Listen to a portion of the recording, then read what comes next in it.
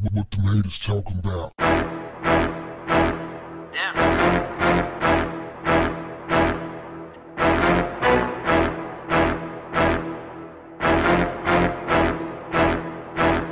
What's up, family? Nearly 25 years ago in the fall of 1993, a 19-year-old Ayanna Jackson accused Tupac Shakur and his associates of raping her in a New York City hotel. Now, over 2 decades later, for the first time, she's telling her story on camera in an interview with Vlad TV. I'm going to tell you right off the rip, this is a coveted interview, man. This is something I've been wanting to hear from a long time. I read the interviews, I heard what she had to say, read some of the transcripts, but I never heard her say it on camera.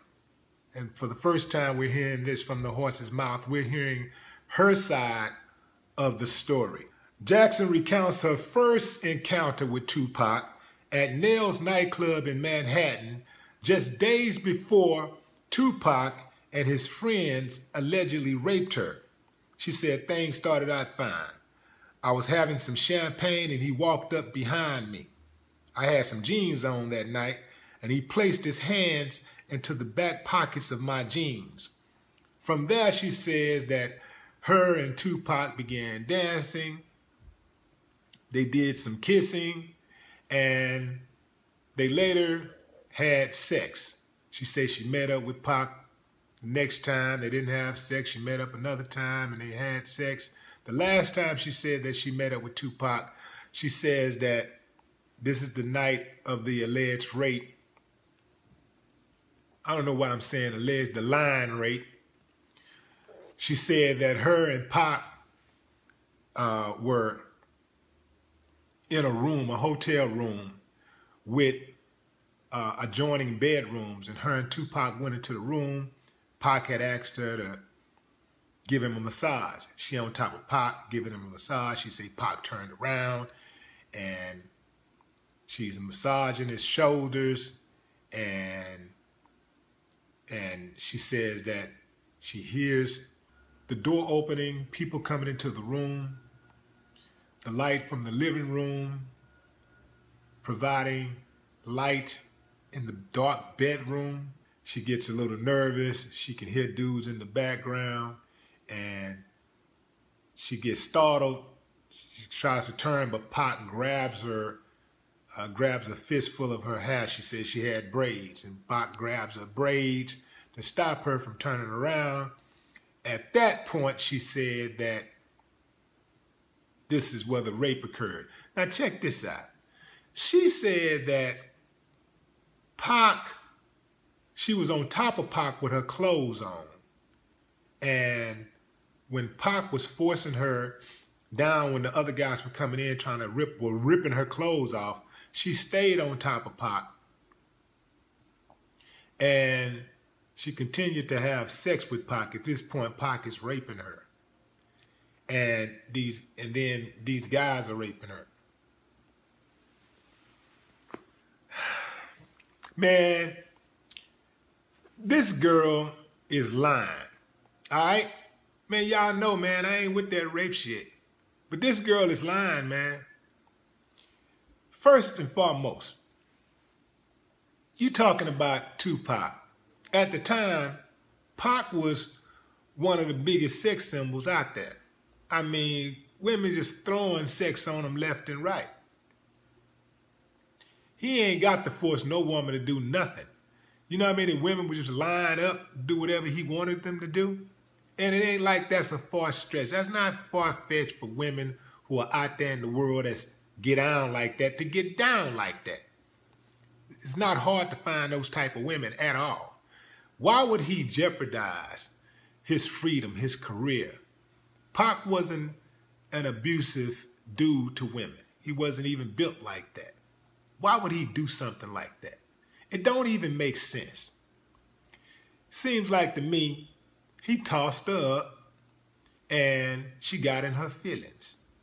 And now it's, oh, you did this to me. Maybe the guys had sex with her and they were handling her a certain kind of way and she felt like Pac should have been there for her to protect her. I don't know. But she's lying. Definitely she's lying. Now, as a person who is an expert in interviews and analysis, I peeped it early on, man. Vlad did a good job with getting that information out of her. See, and he did a good job also exposing her inconsistencies. She all over the place with this story, man. She all over the place. Man, the truth can be told 1 billion times with consistency. Perfect consistency. A lie cannot. You're going to tell a lie 1 billion different ways because you got to try to remember which lie you told. Now, Pac say that she gave him head on the dance floor. She disputes that claim, saying that she was forced down on her knees by Pac. Pac grabbed her head and forced her down to the floor. And she may have kissed it. She can't remember. Who the hell can't remember if they kiss somebody thing on the middle of a dance floor? Come on, man. This is common sense, man. This ain't rocket science. And we're supposed to believe this. She said that even after all of this, she still hung out with Pac, and she still kicked it with him. What respectable woman would do something like that? This is a thought trying to gain sympathy. I'm glad that Vlad interviewed her, though, because I know some people were upset about the interview. But I'm glad he interviewed her because I wanted to hear what she had to say. I think it's news. Now, Pac was a legendary person, a legendary personality. And up until that point, we had only heard what he had verbalized, not her. So I'm glad he put the interview out to further expose her and so that people can see for themselves. You can read her. Everybody that's watching, damn near everybody that's watching has come to the same conclusion. Look at all that you ain't got your story yet in 25 years. You still ain't got the story right. You still saying get the hell out of here. So she says that she was on top of Pac. While her clothes were being ripped off, she still was on top of Pac having sex. But her clothes was on. She said her clothes were on, but she was having sex. Man, come on, man. Come on. Y'all check out the video yourself. You can go Google it. Go to Vlad TV. It's right there.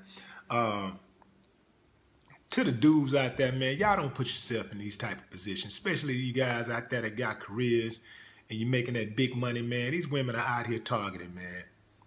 And they'll get you. And these DAs and policemen, all these people, they'll build a career off your name because they don't care about the truth. All they care about is they got a big fish. And they'll get you, guilty or innocent. They don't give a damn. Ayanna Jackson, I hope this video finds its way to you because I want to speak to you directly. So we're supposed to believe that you ate the homie Tupac up on the middle of a crowded dance floor in front of strangers, yet having a train ran on you is beneath you? Fuck out of here. No more talk. Damn.